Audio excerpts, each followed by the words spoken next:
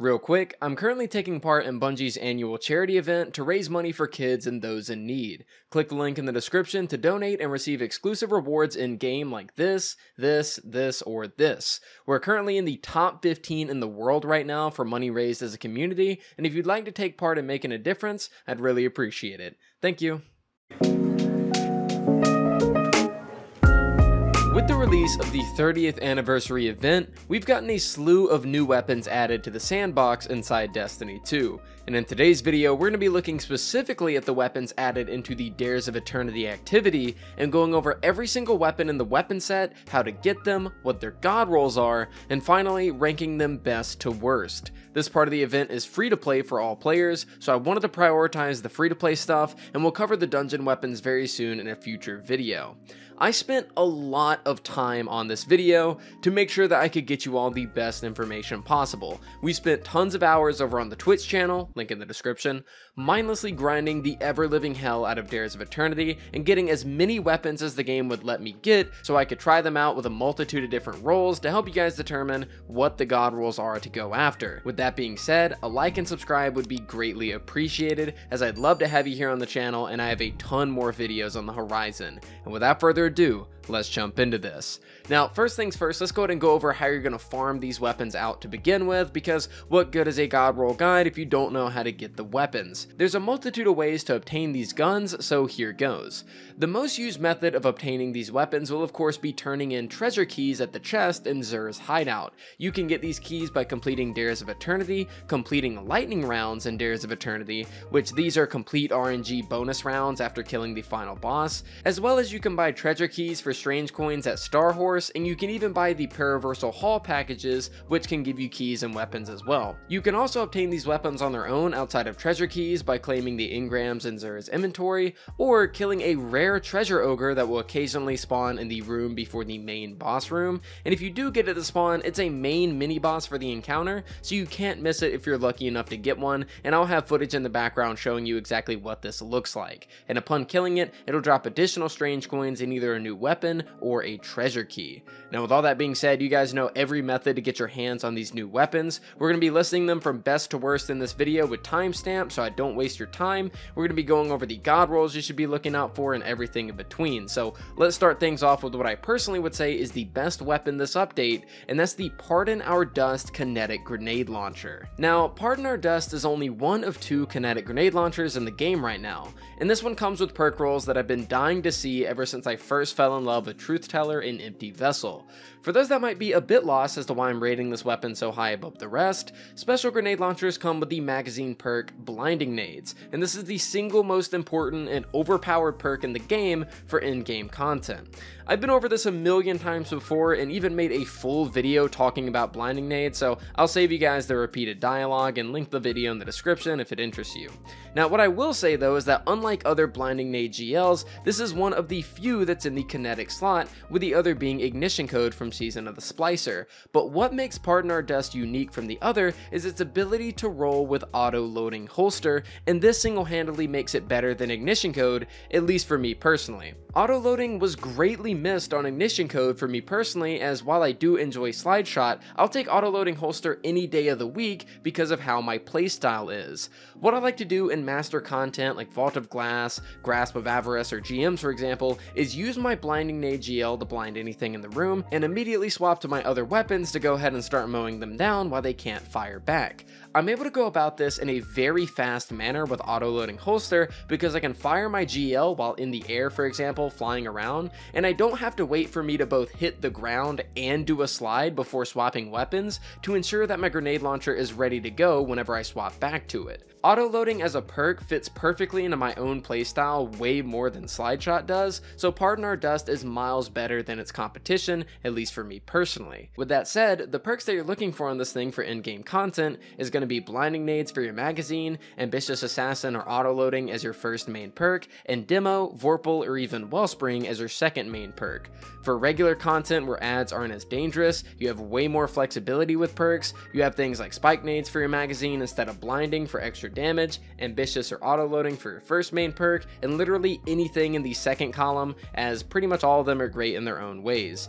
Pardon Our Dust is an absolute monster, and I'm happy to have it in the game. With that said though, let's move on to our second best weapon for today's video, because this one right here is probably going to get a lot more use from me because it's a primary. We have the Halo Battle Rifle, the BXR-55 Battler. Now, as a massive Halo fanboy, I'm very excited to be talking about this weapon today, but I'm not going to let that cloud my overall review and impressions of it and give it a higher ranking than it deserves. The BXR is an absolute machine for both PvE and PvP, so I wholeheartedly think it belongs this high on the list. To go ahead and give you guys a brief synopsis on what makes this weapon so special, it's hands down the best solar pulse rifle that we have in the game right now. Stars and Shadow is not only a pain to farm, but it's one of the most sluggish weapons I've ever used in PvE, and Jurassic and Forge's Pledge are cool and all, but they don't have really great perk sets for late game PvE, and that's where the BXR comes into play. The BXR is a unique PR-55 legacy frame, which gives it increased accuracy, stability, and perfect targeting while hip firing. And when taking a look at the perks, we have a beautiful combination. In fact, we have multiple beautiful ones, but the main one that I'm interested in is Demolitionist in the first column and Kill Clip in the second. I can't explain to you how much I'm in love with this role as I have it myself, and I'm so excited to take this thing into GMs very soon and try it out some more. It's perfect for those Stasis Warlock builds or anything that you just need to have an extra grenade on, with the added benefit of one single kill and reload netting you 33% extra damage for 5 seconds, which is just phenomenal.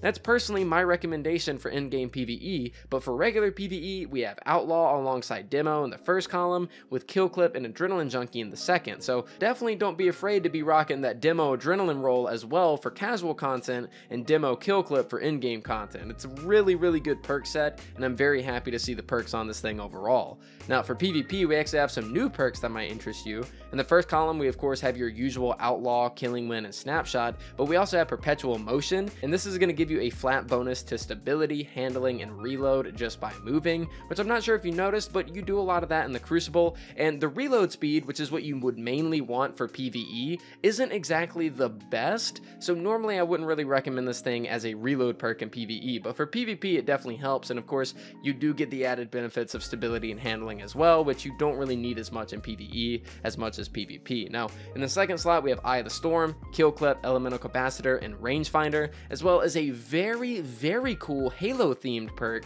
called Blunt Execution Rounds, which gives you extra damage on your next burst after a melee hit. And for those that don't get the reference, in Halo when you'd melee an enemy and break their shields, a single headshot with a precision weapon is going to take them out at that point. And with this perk, meleeing somebody and shooting them with one burst accomplishes the exact same thing. Really cool, kinda niche, but again, really cool. The BXR is a marvelous weapon for both PvE and PvP, and I cannot recommend it enough, so thank you to Bungie for making this an actual beast of a weapon so that we can enjoy it for many DLCs to come.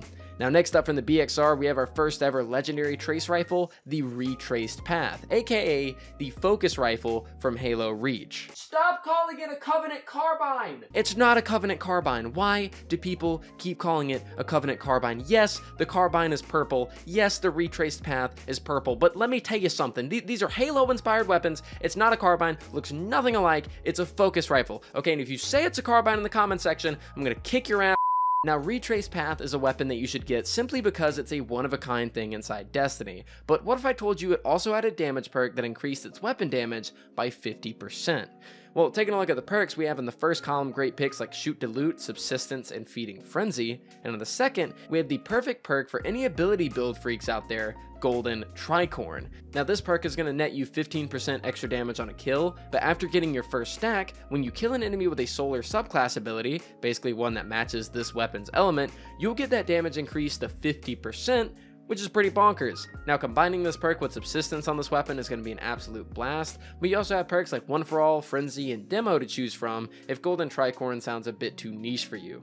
Retraced Path is a one-of-a-kind weapon as it's the only non-exotic trace rifle in the game and has a really cool perk set, so definitely don't sleep on it. Next up for the video, we have a weapon out of Bungie's previous game before Halo, Marathon, and that's the Wastelander M5 lightweight shotgun. Now, this shotgun is one of only 2 kinetic lightweight frames in the game, and unlike its competition Reese Walker, this weapon can be farmed much easier. It also has some perks that are unique to it as well. This weapon is mainly going to be for PvP usage as you're looking for a role like Full Choke, Anchorized, or Assault Mag with Perpetual Motion or Slide Shot in the first column and Opening in the second. For PvE though, we have Assault Mag, Lead from Gold, and 1-2 Punch, but for me personally, I'm still not completely sold on pellet shotguns in PvE, but I know some of you enjoy them, and perhaps you'll enjoy this one too, especially with the new pellet shotgun buff. Wastelander is only ranked this low on the list because I'm a PvE main, so PvP mains, don't beat me up in the comments for having it so low. I still prefer my beam gun that go burr. Moving on from Wastelander, we have the energy sword from Halo, or at least half of the energy sword from Halo, the Half-Truth's adaptive frame. Basically, all I have to say about the sword is that you can use it to yeet yourself, and that's about it. It comes with a new perk called Eager Edge, which gives you more lunge, just like an energy sword, except in Destiny, you can yeet yourself across the map and sword skate with it. Pretty cool, and with a role like Jagged or Honed Edge, Swordmaster's Guard, Relentless Strikes, and Eager Edge, you're looking at the best possible role on this thing. Now, lastly for the video, we have a weapon that I still don't have unlocked after playing around 15 plus hours of this DLC thus far, and that's the other half adaptive frame sword. It's basically the previous sword but with better perks, as you have Honed or Jagged, Master's Edge, Eager Edge in the third column this time, and godlike perks across the board in the last column. Seriously, does anyone actually own this weapon? Because I still have yet to get it, and I'm salty about it. I've opened over 50 chests, and I'm still not having it. I'm featuring it below the other energy sword out of spite, and I will not budge and put it higher. But with all that said though, that's gonna do it for today's video. I apologize for getting the God Roll Guide out a bit later than expected, but I wanted to ensure that I got you all the best possible information and didn't mislead anybody with any of my recommendations. I needed time to test the perks, get the weapons, everything in between, so I appreciate y'all watching even if I'm a bit late to the party here on YouTube. With all that said though, let's go to move on over to the comment of the day, and today's comment of the day comes from Zach, and he says, Chewy. Just wanted to say that I appreciate all the content creators like you and several others that put out these guides and videos as someone who just recently took the deep dive into Destiny 2 and bought all 3 expansions and has been grinding like crazy to finish the most important exotic quest, to unlock all of Stasis, get to max power, yada yada, before Witch Queen drops. Everything you guys do is great. So thank you so much, Zach, for the support, and I've said this many times and I'll say it again, people like yourself are who I'm hoping to help out the most with my videos. My favorite aspect of Destiny is its in-game PvE content, and I strive to help as many Guardians reach that area as I can with the videos that I create. So thank you again for the support, man, and if you guys that are watching would like to be the next comment of the day, comment Juan down below for our homie Star Horse, and I'll pick you out for the next long style video that I do. Anyways guys, thank you all so much for watching up until this point. The algorithm and I especially greatly appreciate it. I'm about to get on the heavy daily upload train very soon, so I'll see you guys very soon in another video, or more importantly, I'll see you guys next time.